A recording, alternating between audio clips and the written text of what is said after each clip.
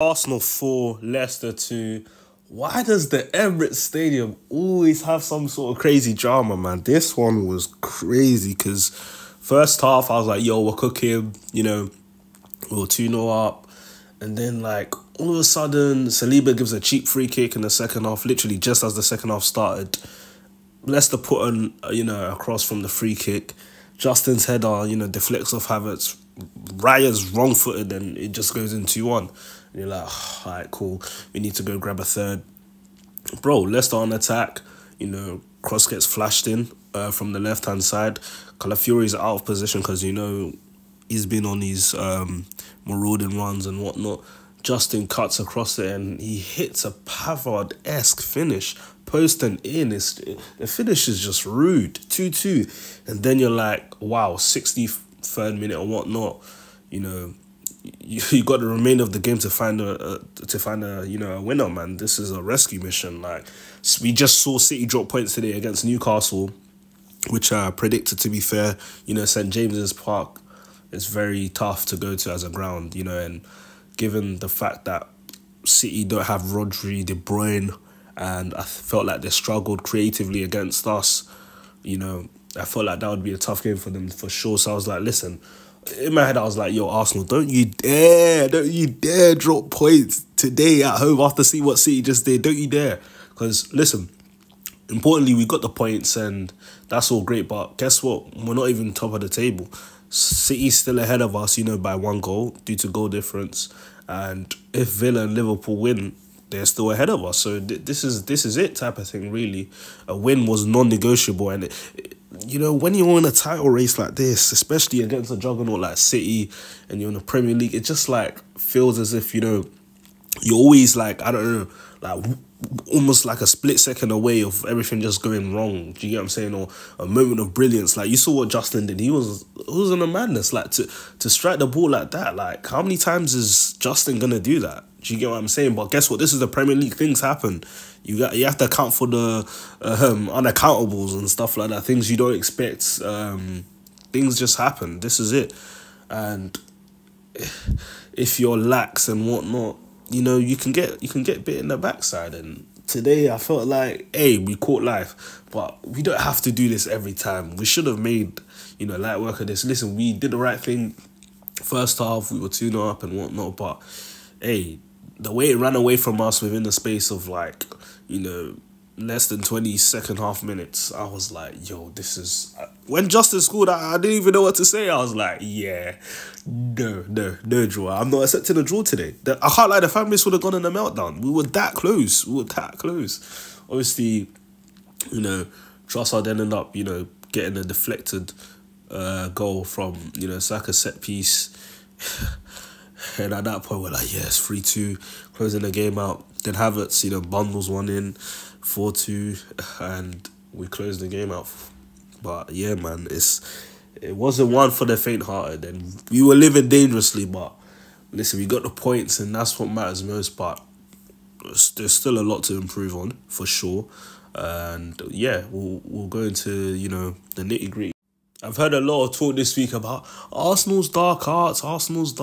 Listen, I guess you could say it's game management. To be fair, no, today I saw not just Arsenal, different teams. I saw Leicester try to do it. I saw Newcastle do it just in different ways, whether it's kicking the ball out or, making a foul when you're already booked and whatnot, and referees giving you a pass by. Listen, I saw a lot of it. So, listen, everything Arsenal does is, the scrutiny is always extra. And listen, because we're a big football club, that's just something we're going to have to live with. Like, we remember, because of the fact that we were wiping teams on the floor in the early 2000s, late 90s, there's still a bitter taste in the mouth of certain ex-pros and whatnot. But yeah, man, listen, we do our dark arts when we need to do it. Other teams do it too. It's not something that's, Arsenal based. Like, this happens across football. But, the way the whole team's been villainized this week has been, like, for me, OD. Just overdoing it type of thing, really and truly. And yeah, man, when it was 2-2 during this game, I saw Leicester exercising a bit of it. And I was like, you know, they've come to the Emirates. They haven't won a game in the Prem. They're trying to take a point. Fair play to them. I mean, like, you can't complain. We ended up getting a win. First and foremost, I mean, we started on fire. Martinelli had this chance early, and yeah, he didn't get on target. I was disappointed, but I was like, you know what? Martinelli's, you know, performed good in the last couple of games against Spurs and City, where he put in a crazy shift.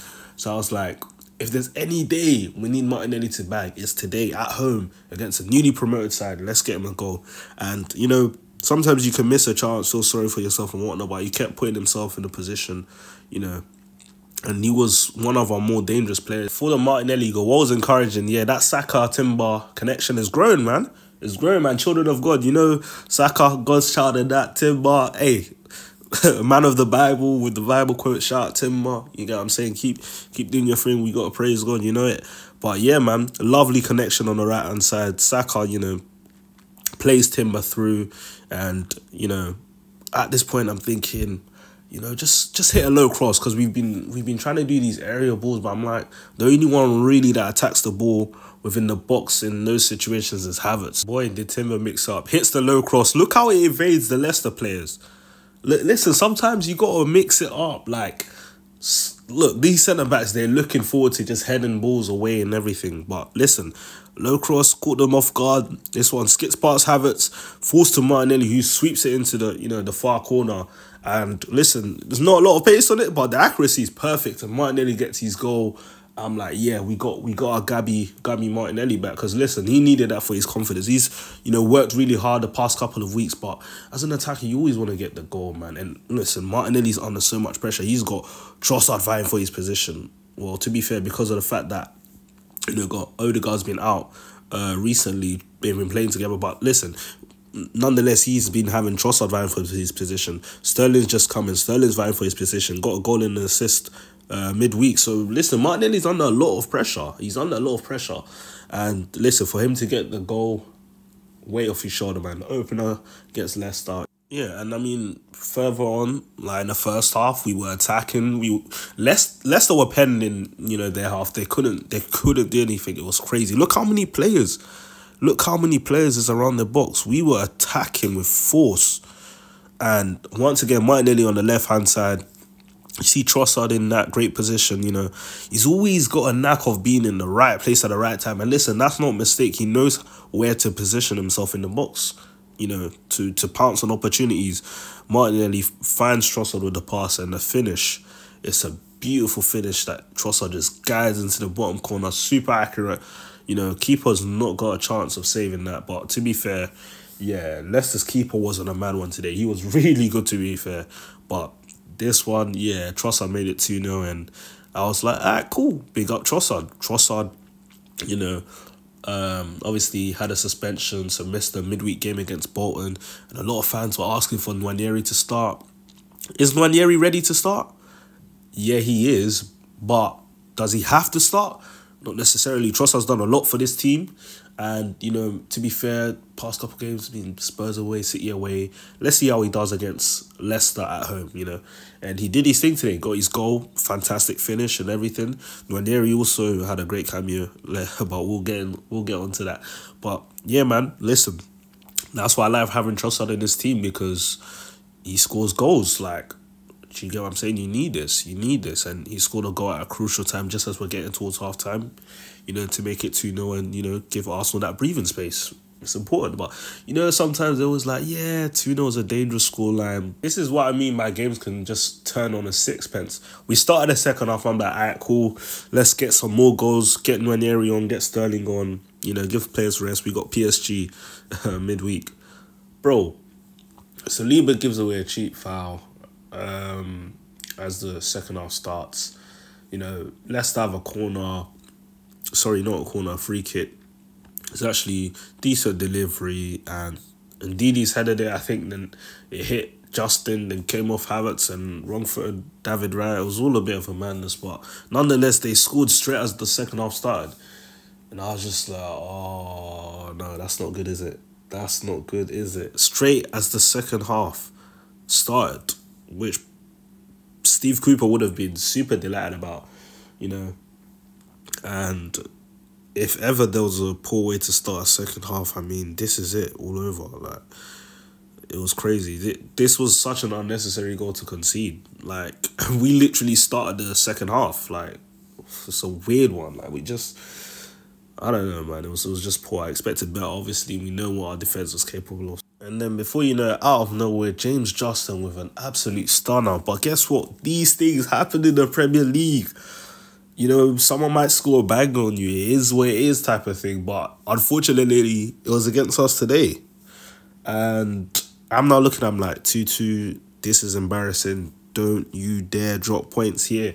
After seeing what City just, you know, did up at St. James's Park, you have to capitalise. You have to win. This is it. If you don't win in this kind of situation, then when will you ever be champions? Like, come on, you have to win. Can't be lacking against Leicester. Impossible. But nonetheless, Justin smashed it in 2-2. I'm like, oh my gosh. We got to show a heck of character to get back, and it's going to be, you know, a long 30 minutes or so trying to get back into the game, because, you know, Leicester deep block, they're gonna defend for their lives. And dark arts, a bit dark arts. I mean, a team like Leicester coming to the Emirates taking a point, I mean, as you would, like, you can't really blame them type of thing. But I just knew what kind of, you know, finale I was going to be in for. Yeah, I liked what Calafiori was on today in terms of the marauding runs and stuff like that, but sometimes defensively he can move a bit suspect. I think he's a good defender, very good defender. Obviously, he's been playing centre-back for Italy and he's accustomed to that position as of now, despite, you know, starting as a left-back at Roma and so on and so forth, you know. But yeah, he could have been sent off. He dangled a leg like this on a yellow card. Referee gave him life. I'm not going to lie. 2-2. Could have been down to 10 man once again. 3 red cards within 6 games. And bro, we need to get this discipline sorted. Like, this is ridiculous. He really could have been sent off. Referee allowed him it. Buonanotte was complaining, asking for the yellow card, and referee actually booked Buonanotte. But we caught life with this one. I'm not gonna lie, but this was too close to call. I can't lie, I expected a red. You know, I expected the second yellow to come up with, oh my days, red card once again. Gonna be the story. Arsenal dropping points again because of 10, like, after being 2-0 up. But bro, this is what I mean about the fine margins in the Premier League. On another day, that's a yellow card. Calafiori sent off. You could go on to, you know, draw, lose, or still win the game. Anything can happen, but you put yourself in a much tougher position. And psychologically, dropping points to Leicester after, you know, seeing what City did earlier today, it just would have been a massive blow. But listen, we got away with it today. We got away with it today. And Calafiori, rough diamond for sure. It reminds me a bit of Gabriel when he first came in terms of that, like, roughness. But, you know, when you come to the Premier League and you learn how the referees move, eventually you learn how to kind of harness it. So I think he'll learn, and obviously, you know, he'll get more and more comfortable and used to the position. So don't put pressure on him. I've been happy with his cameos and his 2 starts so far, but today, in terms of the, you know, get the second yellow, equal life. But yeah, man, we move. But, you know, that's just a fine margin. We half them, pathed, and half them pathed. Corners after corners after corners. Like, it was crazy to me. But guess what? Ethan Nwaneri was the spark. He had the energy. He came off the bench. Bro, within the first minute, he was on a madness. Like, he just took a shot and was like, yeah, why not? Obviously saved by the keeper. He was doing, like, you know, roulettes in the box. Like, the technical skill was just levels. Yeah, he added a lot, I'm telling you. So the crowd woke up finally, because, you know, sometimes in games like this, the crowd, can, you know, get lulled into the fact that, yeah, Leicester, yeah, expect to slap them 5-0, you know, and whatnot, and they don't get as pumped up for the games. But guess what? When it was 2-2, they knew we needed them. Energy was up there. Like I said, Ethan added the energy, and you felt like something was coming. We kept getting corner after corner. Saka with the delivery, and to be fair, Saka's kept on for corners, I think, because today he was not great. Started well in the first half, but faded in the second half. And Martinelli got taken off. Could have been Saka, but I mean, for the corner attacks, he stayed on. Good delivery, you know, Trossard knocks it in and comes off of Ndidi. I think it's an Ndidi own goal. And at this point, I don't even care. I'm like, yo, 3-2. Finally, we get our goal. This is Bournemouth all over again type of settings. You know, Emirates sent it to delirium. You got the flags waving, and I'm just like, yeah, finally, thank God. And to further add insult to injury, I mean, we broke away in like the 99th minute. You know, Jesus, we had two options, Sterling and Havertz to his left, decided to go alone, took it wide, dragged the shot wide. You know, a little bit of a miscommunication between, I think, Justin and their keeper, and Justin pokes it, you know, and unfortunately hits Havertz, bundles in. I mean, this is the fine margins in the Premier League. When I tell you about the fine margins, it's crazy. It's so crazy, man. And then we end up winning the game 4-2, but it wasn't an easy watch. To close it off, man, we need to have a conversation about this guy. Yeah, Ethan was moving crazy when he came on. And sometimes you need a moment to just, you know, give that spark of energy. And I feel like when he took the ball, you know, 25 yards out, was weaving in, chose to, you know, go for a long-range curler and, you know, force the Leicester keeper into a save, all the Arsenal fans stood up and was like, yeah, we feel the energy. This, like, he added energy not only to the fans, to his teammates too, so massive credit to him. I'm telling you, not always, you know, you have to get the assist or the, you know, goal, but his energy, you know, just, I feel like it just transcended onto the team and, you know, to the fans also. Gave us that belief, yeah, our young gun is on. He's eager to prove something. You know, he was on the bench, he didn't start, you know, and, you know, he wants to, you know, try and help his team win, as he would. And the urgency he displayed, bro, he was doing a madness. He was driving in the box, and physically he's ready. I'm not going to lie. Physically, in terms of, you know, withstanding contact against Premier League players, he can do that at 17. I'm not going to lie, like, physically, the condition he's in, he can play Premier League football comfortably. I see that he is ready. There's no should, you know, but he's ready to start based on what we've seen for sure. And listen, he helped us get that win today, so we have to big up Ethan Nwaneri for that. And like I said, he will see minutes this season, and, you know, we'll start with a cameo here, cameo there.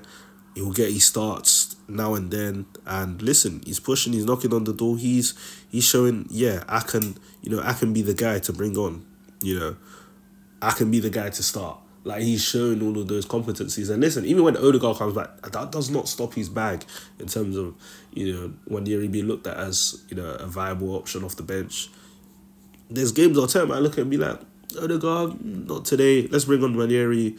Or, you know, Saka hasn't really been at it today. Let's bring on Ethan, because I think this is what you need in this type of team. And listen, you know, he came on and he showed his confidence. You know, I think his display against midweek gave him that kind of feeling of, yeah, like, I belong at this football club, I'm ready and I'm here to produce. And listen, his energy sent shockwaves to the stadium and helped us get the win. So we have to big up Ethan, man.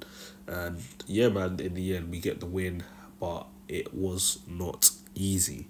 And this is the Premier League. Welcome to the Premier League. Things happen. This game was a thriller. So many different things happened.